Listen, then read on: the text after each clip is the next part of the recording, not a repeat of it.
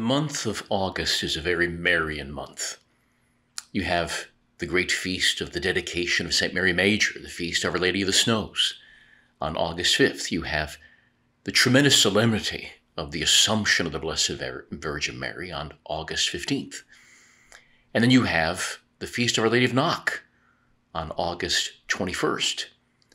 And of course, most recently, we celebrate the feast of the Immaculate Heart of Mary on August 22nd. In fact, the entire month of August is dedicated to that devotion, to that Immaculate Heart of Our Lady. And so with this in mind, I would like to have our devotional discussion this particular month be on Our Lady, in particular, her Immaculate Conception, her singular privilege of being conceived without stain of original sin in the womb of her mother, St. Anne. But to begin this discussion on that singular privilege of the Immaculate Conception, I'd like to talk about one particular false apparition. In June of 1981, 6 young people from Croatia went up a hill near the village of Medjugorje in what was then rural Yugoslavia. When the 6 youngsters came down, they said that they had seen, quote-unquote, the Gospa, the Croat word for lady. The local bishop was initially open to their claims of seeing the Blessed Mother, but after he interviewed them and learned the full story, he knew that it was a complete hoax. As the years have passed since that time, and the false reports of the apparitions have continued, there has been more and more evidence of the full deception and fraud surrounding the idol of Medjugorje. Let's begin with the glaring theological errors in connection with this false apparition. The error of religious indifferentism is present within this false apparition. In a sense, it's as if the Madonna has embraced Freemasonry. The idol of Medjugorje stated to the supposed visionaries that, quote, all religions are equal before God, unquote. The false messenger continued with the revelation that, quote, the Muslims and the Orthodox, like the Catholics, are equal before my son and before me, for you are all my children, unquote. Even though the Catholic Church is not a denomination, but rather the one true religion outside of which no one can be saved, the false idol taught differently, stating that, quote, God directs all denominations as a king directs his subjects through the medium of his ministers, unquote. In fact, the Gospa claimed that the holiest person in the local villages in and around Medjugorje was an unbaptized, idolatrous Muslim woman named Pasha, who excelled all the baptized in holiness. The errors of this false apparition are also seen in regard to the sinlessness of the Virgin and her role as mediatrix of all graces and all intercession. Unlike at Lourdes, the apparition at Lourdes, the true apparition, where the Blessed Mother only prayed the Apostles' Creed and the Glory Be during her recitation of the Holy Rosary, at Medjugorje, the idol prays the prayer of sinners, namely the Our Father, where the harlot of Medjugorje asks that her trespasses be forgiven. Seriously? When asked by the 6 young people if they and others should approach the Blessed Mother for her intercession, knowing that all graces pass through her hands, the false idol stated, quote, I do not dispose of all graces. Jesus prefers that you address your petitions directly to him rather than through the intermediary like me, unquote. Near universalism is present also, or the heresy that states that all men are saved, when the idol reports that most every soul today in the modern world ends up in purgatory, in other words, saved. And then we must consider the position taken by the various local ordinaries and bishops and their insistence that nothing supernatural is happening at Medjugorje. When Our Lady first allegedly appeared to the 6 youths in 1981, she reportedly told them that she would only appear 3 more times. 3 more times, that's it. She has since appeared, according to the alleged visionaries, nearly 50,000 more times. The local ordinary for the diocese in which Medjugorje is located had this to say not too long ago. He said, quote, "Considering everything that this diocesan chancery has so far researched and studied, including the first 7 days of the alleged apparitions, one can say, quote, there have been no apparitions of Our Lady at Medjugorje," unquote. Furthermore, the same bishop noted that, quote, "the apparitions have been studied by several commissions at a diocesan level, by the Croatian Bishops' Conference. The Vatican's Congregation for the Doctrine of the Faith studied the phenomena on 2 occasions. The local and national commissions arrived at the conclusion that there is nothing supernatural to the apparitions," unquote. And then we must consider the strong opinion of the bishop and exorcist, namely Monsignor Andrea Gemma, on the topic of Medjugorje. He states very bluntly the following: "The apparition at Medjugorje, quote, is an absolutely diabolical event around which numerous underworld interests revolve." "I'm referring to the devil's dung," the bishop said, "to money. What else?" He continued, "At Medjugorje, everything happens for the sake of money. Pilgrimages, overnight stays, the sales of things. In this way, abusing the good faith of the poor people who go there with the idea of meeting the Madonna, the false seers have set themselves up financially. They have married and live a wealthy life, to say the least," unquote. You know, none of the seers have become a religious or a priest. They all make a good living solely from their association with Medjugorje, especially with one quote-unquote visionary whose home in Massachusetts is valued at approximately $1.5 million. The alleged seer's spiritual director in the past was a Father Vlasic, who was laicized for sins of impurity, and was ruled guilty of promoting doubtful doctrine, guilty of manipulating consciences, guilty of suspect mysticism, guilty of disobedience towards lawful superiors. According to the pseudo-visionaries, the gospel, forgive me, giggles at times. She makes her appearances according to the whims of the visionaries and can be canceled if there is a scheduling conflict. The gospel goes through wardrobe changes and lets people step on her robe at times, even becoming grubby in appearance due to those who touch her. The gospel, we're told, almost dropped the infant Jesus. The idol moves up and down, we are told, at the behest of the seers who seemingly control her movements.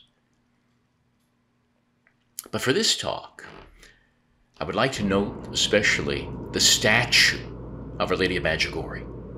That is, the way Our Lady is depicted in the statue is of great interest. You see, the statue of the gospel wears a long dress and a light veil upon her head. Her feet are covered by the dress, and the cloud she floats on also completely covers her feet. In other words, those feet, that heel in particular, crushing the head of the serpent with an apple in its mouth, that heel, that foot is completely covered up. Satan both hates and fears the heel of Our Lady's foot, so her feet must be covered up. And believe me, the covering up of the feet of the gospel is significant, for the gospel serves the serpent, but would never crush him. In the inerrant sacred history of Genesis chapter 3, verse 15 to be exact, we have what is sometimes referred to as the proto-gospel, the first indication of the redemption of mankind from sin. After the original sin, there is the promise of the child and the mother who will give him birth. But there's also an enemy relationship established. The text of Genesis 3:15 shows Almighty God addressing the serpent in the following words, quote, "I will put enmities between thee and the woman, and thy seed and her seed. She shall crush thy head, and thou shalt lie in wait for her heel," unquote. Much of Marian artwork, at least in the West, depicts the serpent under the foot of Our Lady. Heaven itself confirmed this image when the Mother of God appeared to St. Catherine Labouré in 1830. There were various elements of this vision, and among them was an image of a serpent crushed under Mary's feet. Satan has never had any power over her, and has always been crushed by her from the moment of her conception onwards. And that is why on December 8th, 1854, the very feast of the Immaculate Conception, Blessed Pius IX solemnly and infallibly declared the following, quote, "We define that the doctrine which holds the Blessed Virgin Mary at the first instant of her conception by a singular privilege of grace of the omnipotent God, in consideration of the merits of Jesus Christ, the Savior of mankind, was, keyword, was preserved free from all stain of original sin," unquote.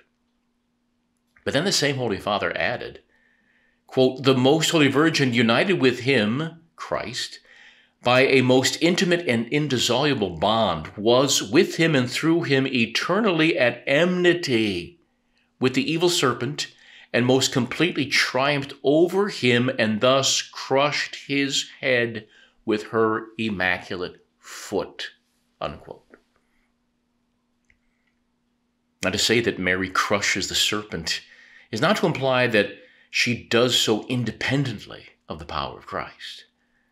Pope Pius IX makes it clear above that it is because of the unbreakable and intimate union with Christ that she can crush the enemy of our salvation. Furthermore, involving his servants in his work is simply the Lord's way of acting. He always remains the source of whatever power is exercised against the devil or for the building up of the church. But if he were to do everything by himself,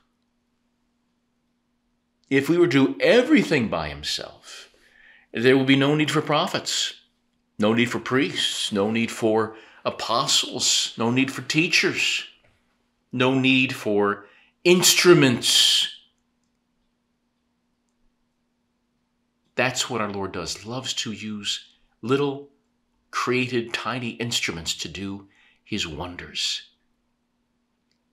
Therefore, he appoints his servants to carry out his will by the power of his holy grace.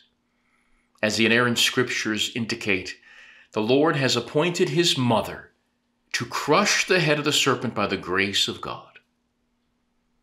Now, the truth of the Immaculate Conception is seen in both sacred scripture and sacred tradition. Again, the book of Genesis records that there has always been enmity between Our Lady and Satan. But if she were conceived in original sin, such enmity would not exist, but rather there would be a common alliance. In King Solomon's Song of Songs, the Canticle of Canticles, we have another proof of the Immaculate Conception in the passage which reads, quote, "You are all beautiful, my love, and there is no blemish or stain in you," unquote. And certainly, the Gospel of St. Luke records the very words of the angel Gabriel, those words that would become a part of the Ave Maria. Hail Mary, full of grace, gratia plena. The fullness of grace would be lacking if she came into this world in the state of sin. And yes, there is the witness of the fathers of the church, those ancient men so closely connected with the teachings of the apostles. One father of the church wrote, quote, "He who formed the first Eve without deformity also made the second Eve without stain or spot," unquote. Another ancient witness writes, "Mary was never infected with the venomous breath of the serpent." And that is why Our Lady deserves our praise, for as the Bible and tradition tell us, she is better than Judith of old. Our Lady is the highest honor of our race, and she is the glory of Jerusalem. She is the lily among thorns, an offshoot of grace, not wrath. And yes, she is mankind's proudest boast. She's mankind's singular boast. But another powerful proof of the Immaculate Conception is based upon old-fashioned common sense. As the great Archbishop Fulton Sheen once observed, if a man could make his own mother, wouldn't he make her perfect and beautiful? Wouldn't he protect her from any harm, from any fault or blemish? Would he not save her from the devil himself if he could? Well, the Son of God did literally create his own mother, and he made her immaculate. Another common sense argument is used by the Franciscan theologian, Blessed John Duns Scotus, who was the greatest defender of Our Lady's singular privilege. Scotus stated, "Potuit decuit, ergo fecit." Roughly translated, well, God could do it. He ought to do it. And by golly, he did create Mary without any stain of original sin. Scotus provided that key word, which makes this mysterious teaching most reasonable. Whereas we are cleansed from sin at baptism, Mary was saved by God in an extraordinary way by being preserved from the stain of sin. I mean, there's two ways that you can save someone, right? You can either pick them up after they have fallen in the first place, or you can catch them and prevent them from falling. Mary was saved, redeemed in an extraordinary way by Christ her Savior, making it possible for her to be the one who would crush the serpent's head from the beginning. May we become members too of her heel, so that Satan may be crushed in our life as well. God bless you.